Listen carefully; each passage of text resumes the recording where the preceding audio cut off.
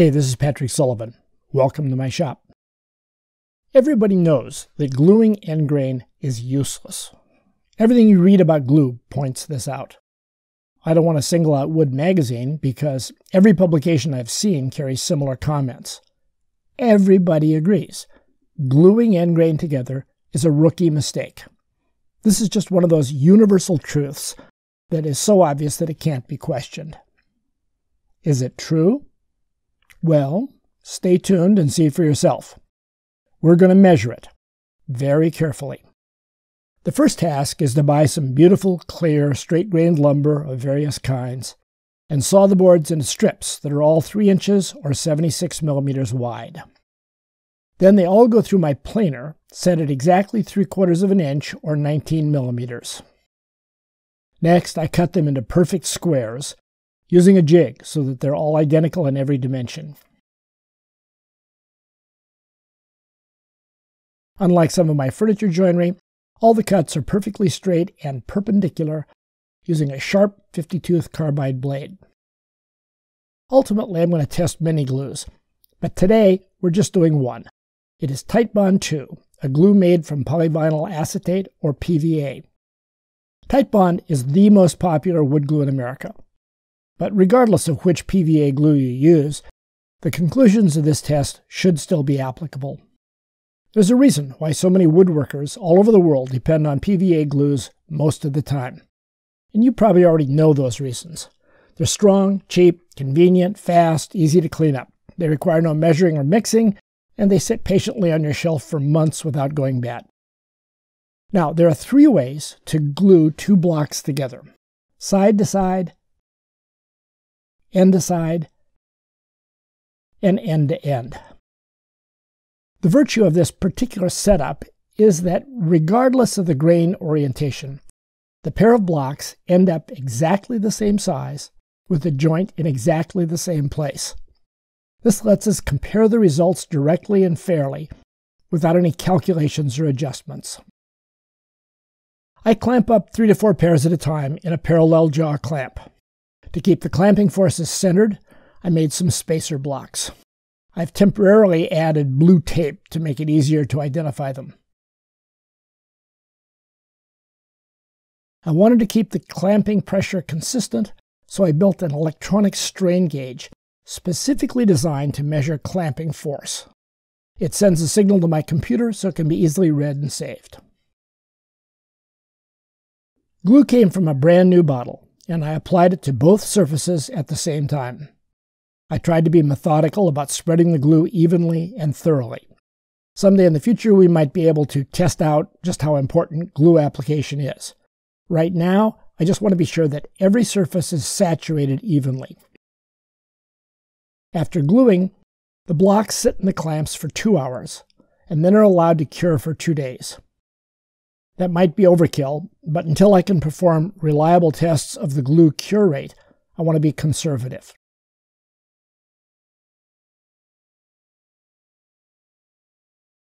When the joints are fully cured, we will stress them in a hydraulic press that's specifically designed for this particular kind of test. Wood needs time to bend and adjust to loads, and this setup lets us go at whatever speed the wood needs. It also lets us see the breakage as it occurs. The force applied to the joint is measured directly with an electronic load cell sitting under the hydraulic pump. Load cells are the definitive method used in scientific labs, and the results record directly on a computer at 10 times per second, so we can detect transient peak loads. Please note that this is not recording pressure like a hydraulic fluid gauge does. The load cell reflects the total force on the wood piece. Okay, enough about the test apparatus. Before we get into the testing, I want to be sure that we're all on the same page with terminology. Wood derives its strength from cellulose fibers.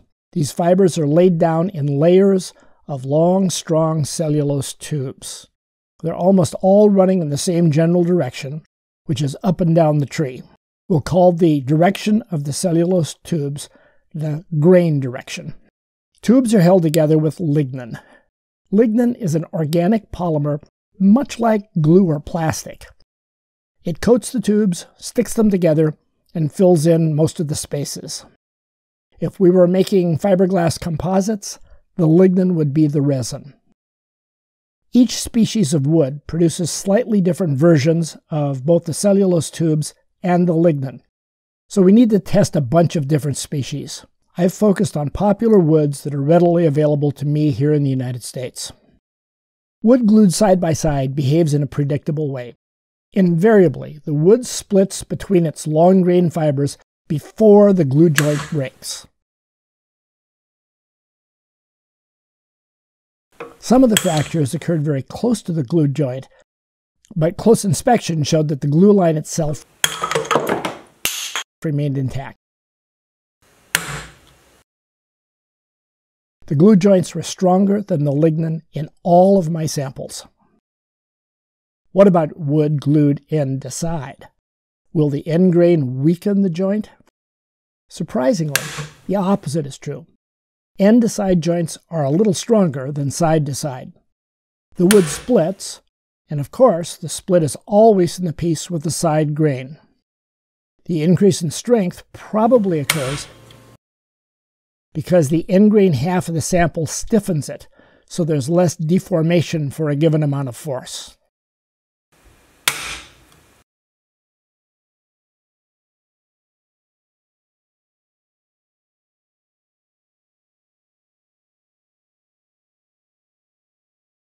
Now, the critical measurement. Joints glued end to end. In every case, the glue line actually fractured, and the wood itself remained completely intact. And now a big surprise. The force required to break end grain joints was considerably higher than the force needed to break side grain joints. Instead of being vastly weaker, as we've been taught, end grain joints turn out to be about twice as strong as side grain joints on average.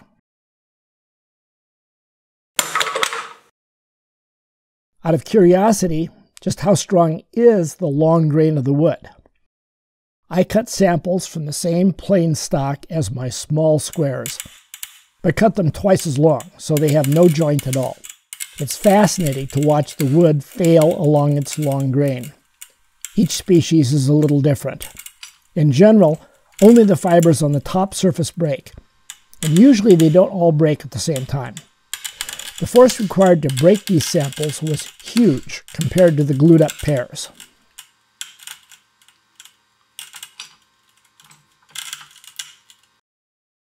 After measuring these forces, we can now see what contributes the most to the strength of complex furniture joints. The long cellulose fibers are so much stronger than either the lignin or the wood glue that the strongest joints are ones that maximize the amount of long grain that crosses the joint. I'll do a video on this subject at some later time.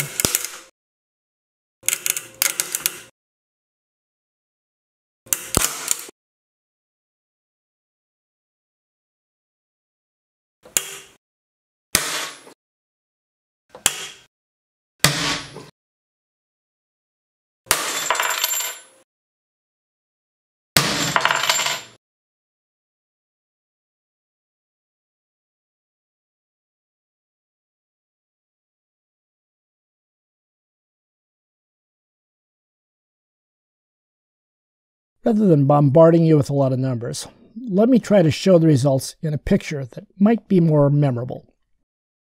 The lines on this grid are 100 kilograms or 220 pounds apart. For example, the 2 is 200 kilograms and the 10 is 1,000 kilograms or 1 metric ton. The first bar is a summary of the results from fracture testing white pine. The green box represents a range of values at which the lignin bonds fracture, allowing the wood to split parallel to its long grain. The gold box represents a range of values at which the glue itself fails, without any breaks in the wood. These numbers come from breaking end-to-end joints. The red box is the force at which the long grain, on a board with no joints at all, broke. It's obvious that the long grain strength is much larger than the glue strength. Here are the corresponding results for poplar, and here are the results for cherry, walnut, maple, and red oak.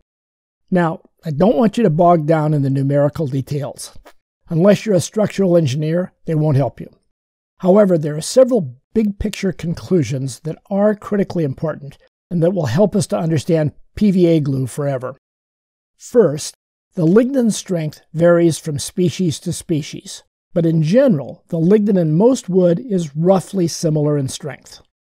Second, the glue strength also varies quite a bit from species to species, but the important observation is that it is always stronger than the lignin strength. There might be some species for which this is not true, but I haven't found any such wood so far. Third, the long grain is much, much stronger than the glue. In these tests, it varied from 3 to 8 times as strong as the glue. How much stronger is the glue strength compared to the lignin strength? Well, for pine, it's 2 to 3 times as strong. For poplar, it's well over 3 times as strong. For the rest of the woods, it was roughly twice as strong. Wood glued side to side, or end to side, will always fail by splitting the lignin bonds, which are much weaker than the glue bonds. Wood glued end to end will always fail by breaking the glue. And since the glue strength is always stronger than the lignin strength, end grain joints will always be stronger than side grain joints. In general, they'll be 2 to 3 times as strong, despite all the bad press they've gotten over the years. I realize that's not what the rest of the world believes, but those are the results. One of the things that bothered me when I tabulated these results is that the glue failure strength varied so much from species to species. If the only thing that fails is the glue, and all these samples are glued with the same glue, applied under the same conditions with the same technique, then shouldn't all the end grain samples fail at about the same value? Well, it turns out PVA glue does not form strong chemical bonds with the wood. Instead, it penetrates into microscopic pores, channels, and defects, and grips those irregularities tightly.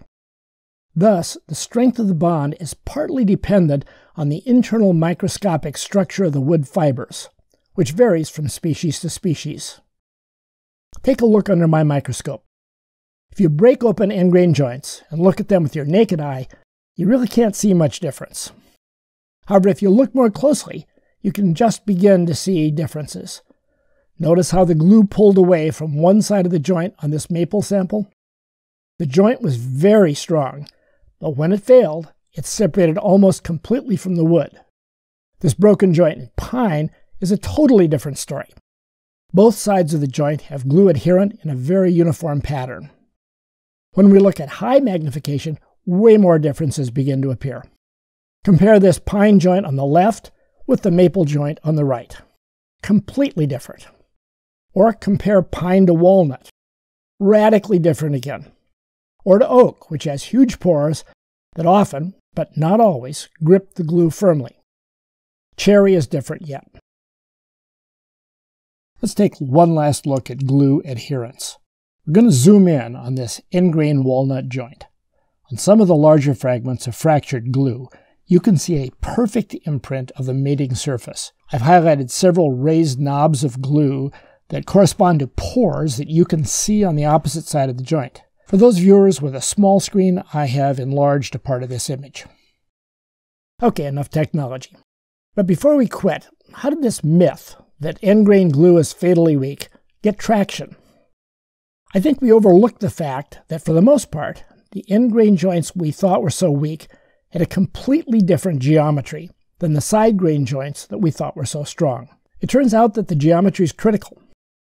Take a look at these two glue joints. Same species of wood, identical dimensions. One is glued side grain to side grain, and one is glued end grain to end grain. But wait, this is not what we mean by side grain joints. No experienced woodworker would glue up wood like this. When we picture side grain joints, we picture gluing up the long edges together. And when we picture end grain joints, we picture gluing up the short edges together. It turns out we were comparing apples to oranges. When people think about end grain glue-ups, they're usually thinking about long, narrow pieces glued at the small end. This means long lever arms multiplying the forces on a tiny glue surface. Of course, these badly designed glue joints sometimes fail. But sometimes you're in for a surprise. Can you guess what will happen when I test these two long glue-ups? I easily broke the side grain piece using just a couple of fingers.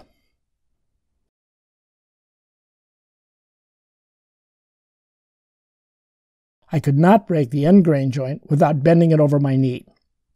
Did you predict this outcome? If not, you failed the final exam. Maybe watch this video one more time. Okay, so in conclusion, end grain joints are about twice as strong as side grain joints. Did this video blow up the myth of end grain glue for you? I hope so. Is it possible for 95% of us veteran woodworkers to be mistaken? Apparently so. And count me among the people who were taken in. If you like this kind of information, let me know. Tell your woodworker friends to check this video out for themselves. I'm willing to do more of this research if enough people are interested. Personally, I have lots of questions that are still unanswered, and I am sure there are still more woodshop myths to be exploded. As always, thanks for watching.